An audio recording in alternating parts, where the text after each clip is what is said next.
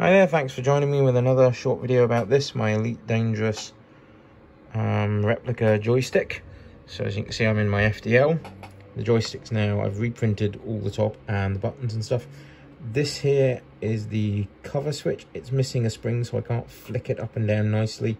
I need to get new springs, I've just ordered them. But what it does have, however, is a magnet, so that when that flips up, the game detects it and deploys the weapons. And when I put it down again,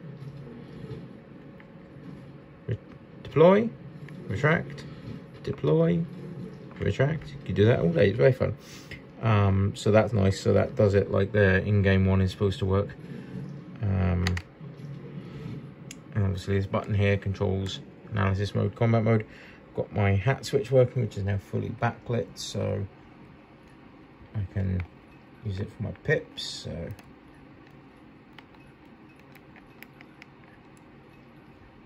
and I'm still waiting on a circuit board for these, the hat switch here and this button here, and this doesn't flip, like I said, because I'm waiting on a spring, but it does work. So it deploys, and I can hit that button to find the next target.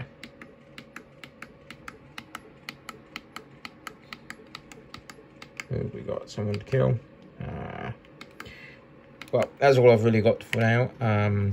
Shortly I'll be printing out the 3D printing the panels that will do the switches. I've got the switches here, but I'm still waiting on the panels being ready for 3D printing. So for now it's just the stick, but as you can see, we're starting to really see some progress on this. When I've got some more, I'll be back.